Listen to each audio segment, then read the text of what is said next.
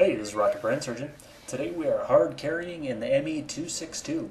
This is a Tier 8 German heavy plane characterized by insane speed, best climb out of almost any plane in the game, and just massive guns on the plane.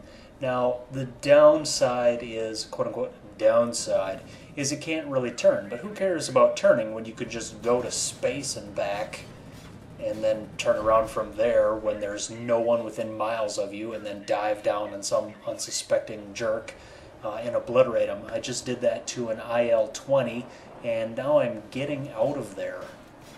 The Spitfire 9 has picked up the chase on me, but he's not nearly fast enough to catch me. However, one thing that I can do is I can let him keep pace with me. So he's about 1,400, 1,300 meters away, and I've noticed that I'm not boosting anymore. I'm just saving my boost, and I'm just pulling him leisurely towards teammates. Once the team gets in position, they'll be able to crush him while he's single-handedly or single-mindedly focused on me. Now that he's gunning me, I just climb up as high as I can, and my team takes him down to a sliver of health. I'm a little bit late on the turn. He had actually stalled out, and if I would have been a little bit quicker, I would have caught him within the stall. As it is, I'm trying to gun him like crazy while he's in a steep dive. You can see my speed at over 800 kmh is just too fast. The plane gets a little squirrely when you're over speeding like that. And so I actually have to break off the chase, otherwise I'm going to go full potato right into the ground.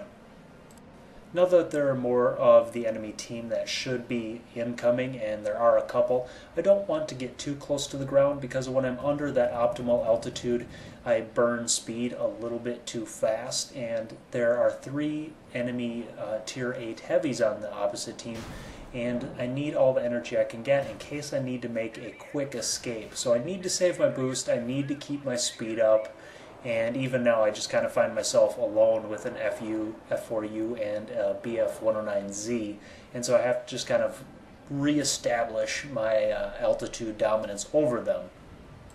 Again, I misjudge a little bit, and I climb just a bit too high, and I'm not fast enough turning around.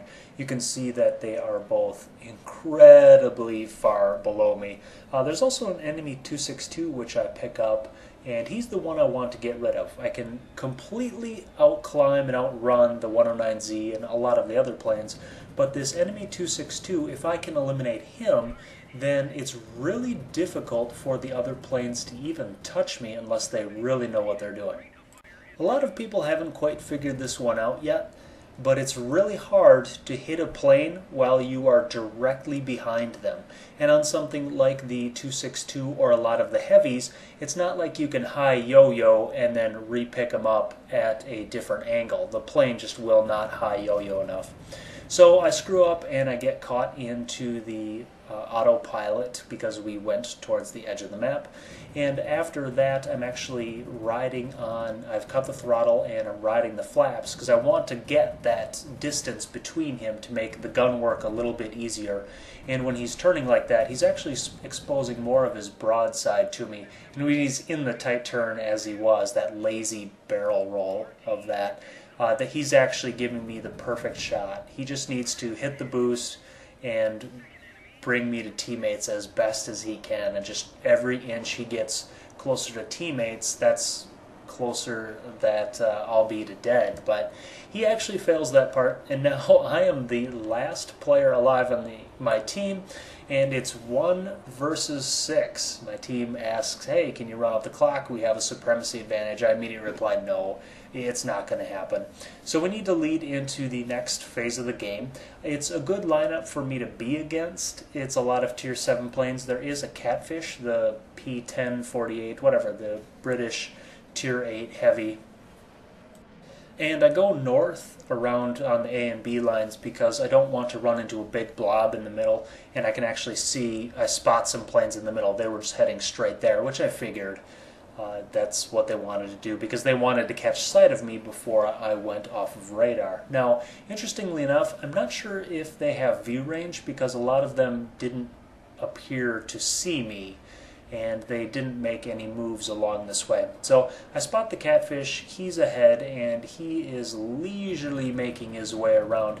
If I had to guess, I'd guess it's like not a fully trained pilot and not an elite crew, and he's not running fuel, because that was one slow moving catfish.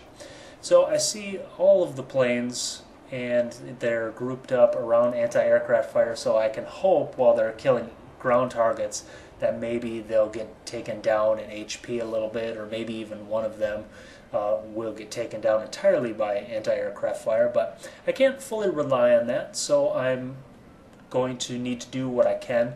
I spot a couple planes breaking off into the valley when it was just me killing that 262 and my team was inquiring, what was I going to do. I said, I can't win on the clock, but I'm going to wait for them to split up, and then I'm going to pounce on them. You can see that there are targets being attacked in C2, C3, as well as near base, and everybody's just spreads out because they get too confident. This happens all the time. Now, it's fine that they get too confident, because a player in my situation is not going to pull this off incredibly often.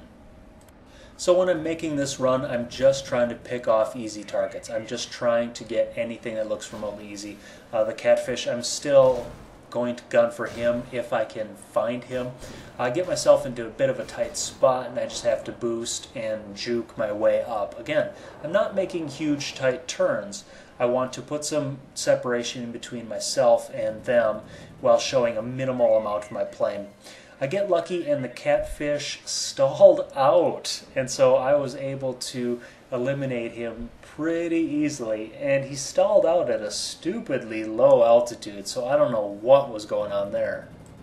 With him gone, I'm very confident as long as I don't potato into the ground or run into the 109Z or something, or they get a rocket or bomb killer, something weird on me. Again, because I can just go too fast. I can just rocket ship into space, and it's pretty apparent from how they're chasing me and when they're giving up the chase that they don't have a lot of boost or speed left. It's late in the game, and they've gone through all of it. So now here you can see me pulling off the chase, and the reason why is a talented turn and burn player that can see me coming can actually dodge my dives pretty well.